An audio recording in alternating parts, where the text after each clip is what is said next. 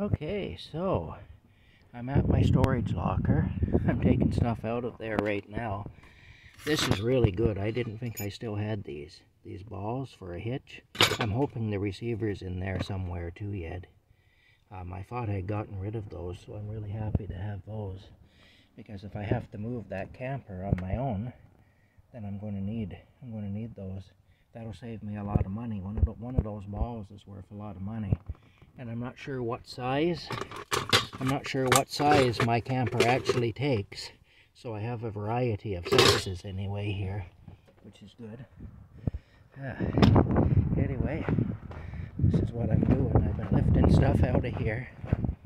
Oh my gosh, some of the stuff I have. Okay, this is kind of neat. It's push buttons for it. You can't see. Hardware, push buttons and stuff. This is a radio. There's the push buttons are inside there. This is a AM radio out of my my 1947 Dodge car. In the 40s, that was just an AM radio. Look at the size of that thing. There's the speaker. It needs to be recombed. But yeah, that's a radio.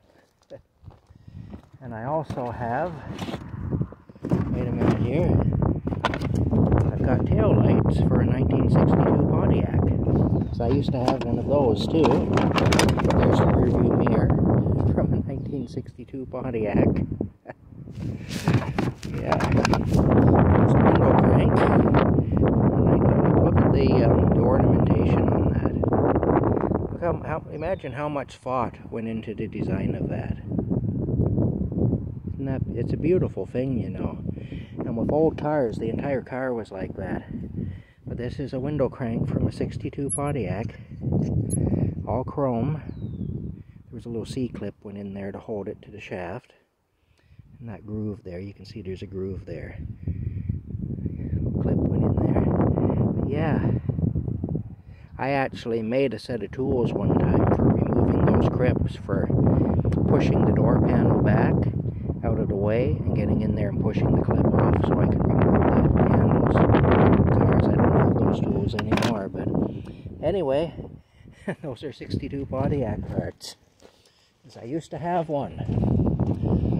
Yeah, I did. My dad had one when I was growing up. When I was real small, he had one. And it was always kind of an obsession with me. I always wanted a 62 Pontiac like my dad had. Because I have a lot of good memories of my dad around that car, you know. There, you stay. Stay. Don't make me get rough with you. As if I could do anything, really. Anyway, here we go. Oh, let me pull these out of here. Anyway, it's interesting. The reason I'm doing this is I want to get to my gas can, which is way back there. So I got, and there are a few things I'm going to take with me too. I may take one of those workmates with me. I may do that. I don't want to have to buy a gas can when I already own one. Okay, what's in the garbage can? Oh, look at that. That's all full of stuff. Yeah, I want the garbage can, but I don't want all the stuff necessarily. That's a Dremel tool. Okay, yeah. Well, we'll work this out later. I won't worry about it at the moment. Let's just pull it. I knew it had stuff in it because it's heavy. Okay. That I want to take with me. My garbage can. Yeah. Nice. Nice. Okay, now. Oh. I got my whole history pretty much here, my automotive history in this thing. There's a hubcap. They're different parts from my 47 Dodge. Old moon hubcap. Yeah. Alright. Anyway, I gotta keep digging here. I gotta keep digging. My goodness, look at all the stuff, eh? There's a Fairfax vacuum cleaner that I built out of 2 machines years ago when I was smart. I took 2 machines out of a scrap pile, neither of which worked, and I built 1 machine out of it.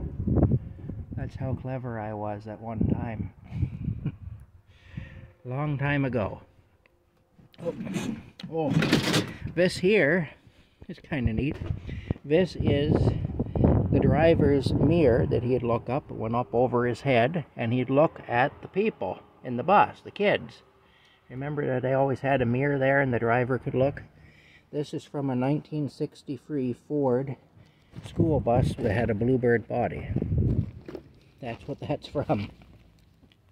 I have an eclectic bunch of junk. Most of my real household stuff is back in there. Yeah, here we go. Okay, now I'm going to give you a talking to like I did the other door. Stay.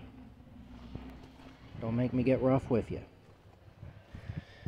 Okay, now if I pull this out right now, what's going to happen is all this is going to come down. So I'm going to have to start at the top and go down. That's the idea. Yes, it's going to be fun. I'm not looking forward to it. And even more than that, I'm not looking forward to putting everything back. When the ice... Oh, this is something here. When the ice storm happened in 1998...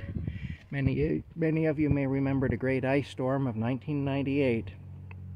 I rigged up this stove, and what I did is I put candles under here with with aluminum foil to reflect the heat, and this was my stove.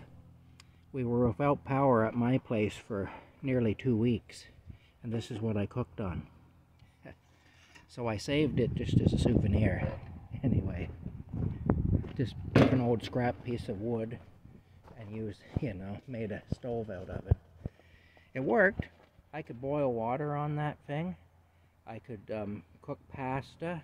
I could cook canned soups and canned stews and things. I could do grilled cheese on it. It took a while. It wasn't quick. But then what else did I have to do during a national disaster? It's not like there was anything going on really that... Like, damn, I don't have 3 hours to cook supper.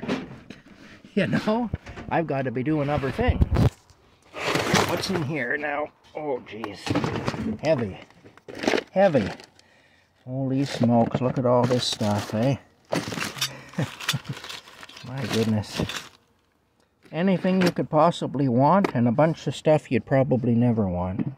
That's what's in here. Look at the size of that D-clamp.